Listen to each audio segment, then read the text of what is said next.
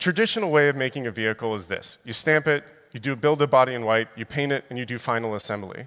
And what's interesting is these shops are dictated by the organizational structures that exist. And they're dictated by the boundaries that exist in the factories that are laid out. If something goes wrong in final assembly, you block the whole line, and you end up with buffering in between. This is at the tail end of its manufacturing optimization. Henry Ford first invented this assembly line in 1922. It's been 100 years, and it's really hard to make a change after 100 years. And when you watch it happen, it's actually really silly to a guy like me. You take all these stamp panels, you put them together, then you put them in a framing station, you build a body that looks something like a car, you put the doors on, and then you paint them. Once you get the color, you take the doors off, and then you start putting the interior inside the car. It comes in through the openings that already exist. I wish it went in like this big piece like this, but there's actually people coming in and out of the car. There's awkward movements. Then we lift the car up, we put stuff from underneath it, we put it down, then we put the seats in the car, and finally, we close it all out with glass, and we bring those doors that went away for a trip, and we put them back in the car. Most of the time, we're doing this with a big, giant car and moving it and doing really nothing to it at all. What's funny, though, in this kind of whole process is that just recently, Toyota just called this an engineering work of art. True. The Model Y. That was humbling, but at Tesla, it's not good enough. If we're going to scale the way we want to do, we have to rethink manufacturing again. As part of the master plan, we have to make another step change in cost. We started this on Model Y when we made these huge gigacastings, and we deleted hundreds of parts. We simplified assembly with the Model Y structural battery, where we decided the floor should be a part of the car. The battery is the floor. We put the seats and the interior on the battery, and we bring it up through a big open hole, and we assemble it. And this allowed us to do things in parallel, fully rethinking the process and reducing the final assembly line by about 10%.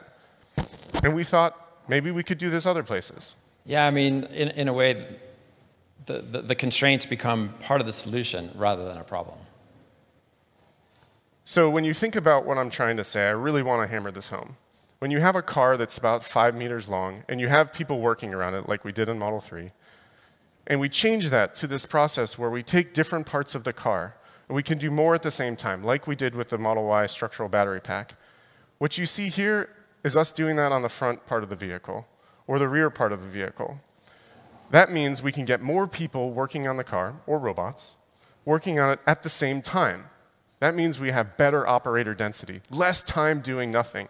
I call that space-time efficiency. It has nothing to do with quantum mechanics. We can have that conversation later. But we get 44% more operator density, which means more work, less time walking back to the station, 30% improvement in space-time efficiency. And because we're not building it in and out of the car with those slow movements of those robots I showed you from production hell, when we go to automate it, it's going to be a lot easier. In the end, that will probably look something like this, where we balance parallel and series manufacturing in a way where we only do things that are necessary, with a much shorter final line, blocking a lot less of the entire rest of the factory, so we can optimize material flow using the best practices. And what that means, it's going to look something like this, where we build all the sides of the cars independently, we only paint what we need to, and then we assemble the parts of the car once and only once. We put them where they need to go. The interior is attached from a bottom-up or a top-down strategy, so there's more access for those robots and people. We aren't moving heavy objects around and doing nothing to it. And it means we're doing more work on the car more of the time.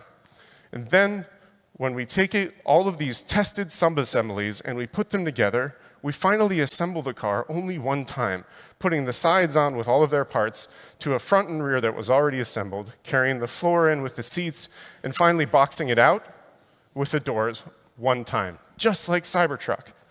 So in the end, you get the same car, but it's not going to be a Model Y. Yeah, this is not. Yeah. This is a Model Y for illustration, not the next-gen vehicle. In the end, what does that mean? To increase the scale and adoption of electric vehicles on the orders of magnitude that we just showed you, we have to make constraints part of the solution. It leads us to greater than 40% reduction in footprint, which means we can build factories faster, with less CapEx and more output per unit. Faster, less CapEx, more output per unit dollar.